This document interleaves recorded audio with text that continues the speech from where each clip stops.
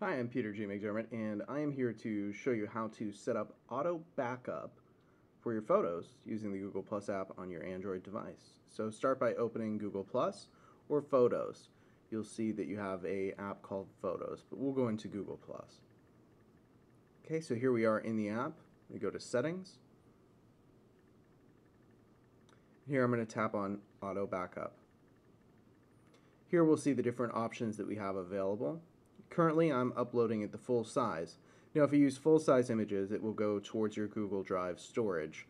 Standard size pictures are free and they'll go up to a resolution of 2048 pixels. If you want to do full size, you can also purchase more storage. Right now we're going to go to see how we have backup configured. Currently we have it configured only to backup over Wi-Fi. Now be very careful. If your network charges you for your mobile data, you'll want to make sure that you're only using it over Wi-Fi.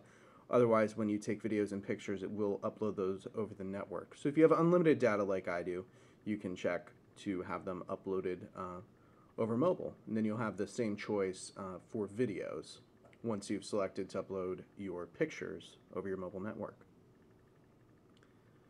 You also have the option to back up local folders. Say you have other apps on your phone, Instagram, things like that, that save different pictures that aren't taken with your camera. You can choose to have those backed up as well. You can also choose whether or not to have photos backed up when you're roaming, and whether or not to have photos backed up only when you're charging to help preserve battery life. Now, if you haven't backed up in a while, or it's your first time using, you can always check the backup all, and it's going to ask if you want to back up all of your photos. So here we can see it's starting the upload, and hopefully all of my photos are already backed up, but you can always go check on that. And to learn more about Auto Backup, just tap About Auto Backup. It'll take you to the Google support page for Auto Backup. Well, that's how to turn Auto Backup on using your Android device. For more tips and tricks, be sure to check out my page on YouTube.